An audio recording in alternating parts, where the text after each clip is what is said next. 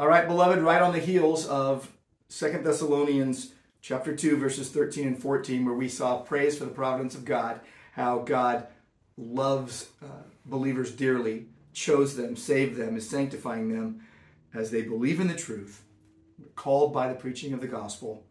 Then there's this plea that we saw to personally hold on to the promises of God, 2 Thessalonians chapter 2 and verse 15.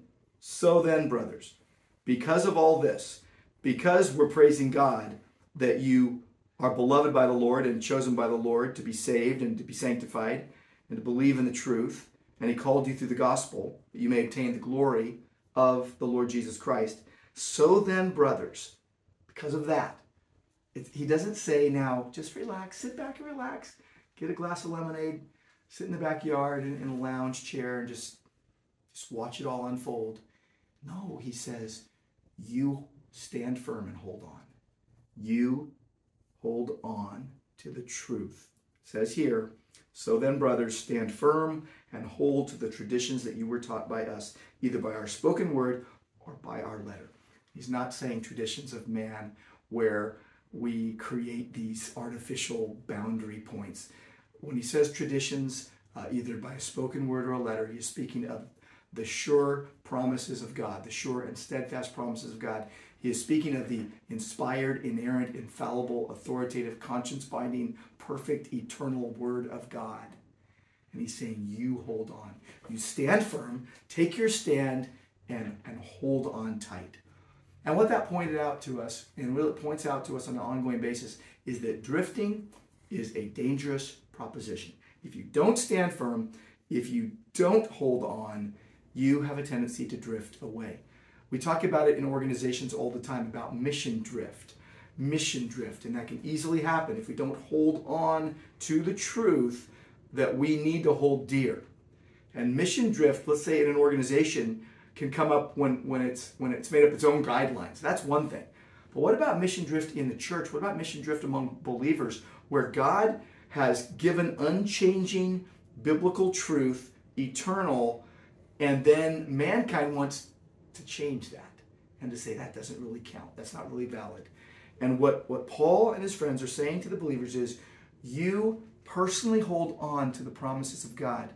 You make sure in that reality of being chosen by God and saved and sanctified, and that you would be sharing in the glory of Christ, that you would steadfastly hold on to hope and truth, and that you would stand firm, and that you would hold on to the Word of God. This is God's desire for his people. And some of the things I brought out on Sunday, just in terms of don't buy into lies, don't think it's loving to capitulate to false teaching. If you have questions about the truth, let's talk about it. If you're playing with fire and prideful, listen to God and his word. If you're worried that you might fall, hang on to the anchor, hold on. And make sure that you are connected in community with other believers. This is written to the church. We have eternal comfort and good hope by grace. It's a huge encouragement to believers, but it's a huge call to rest in the Lord, to seek the Lord's will. We're not holier than thou. We're needier than everybody else. We need what the Lord gives, and we need to discern truth. We need to be connected in community. And there's something I mentioned about humility on Sunday that hopefully you'll remember. And also I mentioned about this. Beware of self-determination. And what I mean by that, I gave an example of what if a sailor is new to a ship and the crew, and he asks this question, Captain, where are we going? And what if it's nighttime, and what if the ship's movements seems a little erratic to this sailor, and he's used to training his eyes on the North Star as a fixed reference point? What if the captain replies, see that lantern on the bow of the ship right there in front? That's our guide. You'd be scratching your head going, wait a minute. You're going to follow that? You're going to follow? So if you guide a ship by a reference point that's on the ship, it means the ship is going to be adrift. It's going to voyage to nowhere. And your life in Christ is like a ship, if you think about it. And our hope in Jesus is the anchor for our souls. But the Word of God is a light to our path, right? And it's a reference point. We need a reference point outside of ourselves and outside of this world. We need like a North Star. It's the Word of God. it doesn't change. The grass withers, the flower falls off, but as Isaiah 40, verse 8 says, the word of our God stands forever.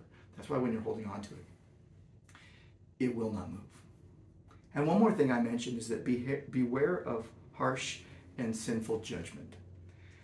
I think a lot of times in the world in which we live today, we start to think it's all or nothing. And we think, well, if there's a theologian, or if there's a writer, or if there's a leader, if there's a pastor, if there's even a politician, and we say they're either in the good category or they're in the bad category. And it's this reductionist approach to life that, as one person put it, impoverishes us. That if we refuse to listen or learn from people that are devout, following the Lord, biblically rooted, theologically helpful, but they don't line up exactly with the latest theological position or the latest political proposal, and then we reject wisdom in many ways. Because what happens is we start putting people, we say, instead of unity, we want selfish insistence on our own ideas. When God hasn't drawn the line so tight. There are certain things he has drawn the line absolutely tight with. Salvation, the authority of Scripture. There are plenty of things where people disagree, and sincere and intelligent Christians can differ. Now, not on moral issues, not on sexual issues, not on things that are unmovable in terms of Scripture. Okay, so when you get to, is it okay for a Christian to celebrate Pride Month? I would say no. The loving thing to do would be to not celebrate it. Still be kind and loving to everyone. But it doesn't mean you have to celebrate or condone of sin. But also it doesn't mean you should be condemning everyone for their sin. Just preach the gospel of the grace of God in Christ. That's a way you hold on to the truth. There's this plea. Personally, hold on to the promises of God.